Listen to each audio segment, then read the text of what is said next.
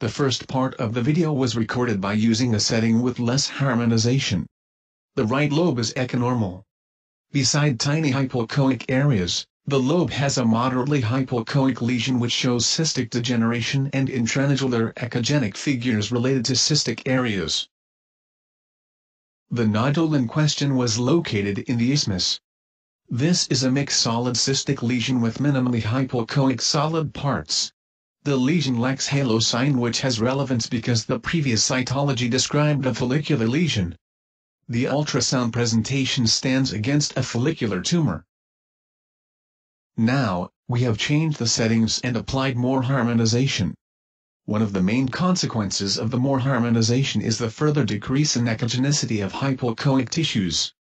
Note that the strap muscle fibers are almost anechoic. The isthmic nodule shows numerous back wall figures caused by posterior enhancement.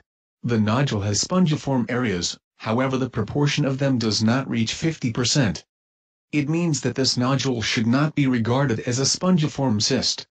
Nevertheless, this is a typical benign presentation. Although the left lobe has been resected for 16 years, this lobe does not show any ultrasound signs of a previous surgery.